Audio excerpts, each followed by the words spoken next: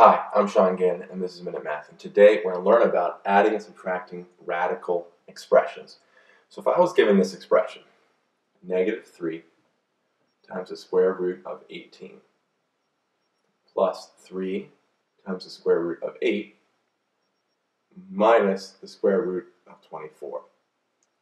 Well, if I wanted to simplify this, what I want to do is I want to break down each one of these square roots and see if I can pull it into like its simplest form, basically.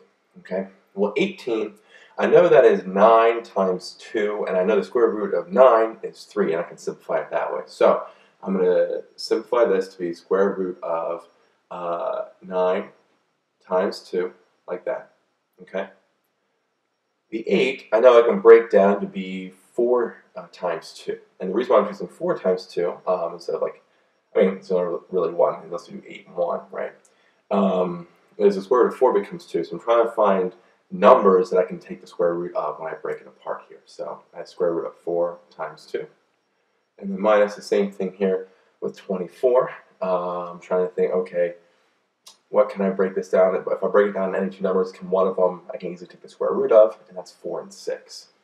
So I have the square root of 4 times 6 there. Okay, so when I do this now, I know since it's multiplication between each one, I can separate that and have a square root each one individually and have multiplication separating them out. So we have negative 3 times the square root of 9 times the square root of 2 plus 3 times the square root of 4 times the square root of 2 minus the square root of 4 times the square root of 6. So now we can take the square roots of everything, right? That we can. That's nice and easy. So we have negative 3 times the square root of 9, which is 3, times the square root of 2. 3 times the square root of 4, which is 2, times the square root of 2. And then minus square root of 4, which is 2, times the square root of 6. Now square root of 6 can break down to be 2 times 3, but it really can't simplify anymore from there. So we're just going to leave it at square root of 3 in simplest form there. Let's simplify some of these. Negative 3 times 3 is a negative 9 times the square root of 2, plus 3 times 2 is a 6 times the square root of 2, and then minus 2 times the square root of 6. So now we have to add our like terms. Well, not like terms, sorry, that would work then.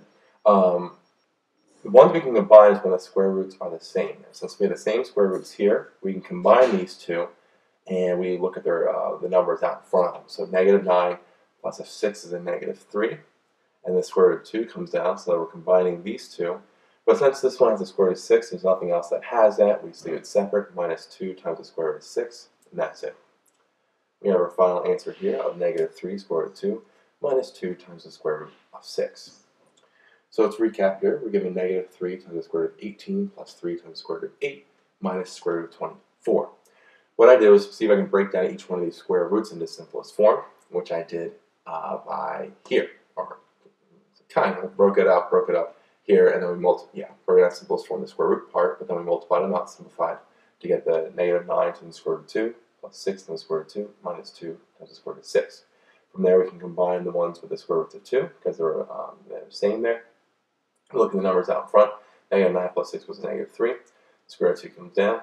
This one with the square root of 6 can't change anything. Doesn't combine anywhere. So that just comes down. And so again, my final answer here is negative 3 times the square root of 2 minus 2 times the square root of 6.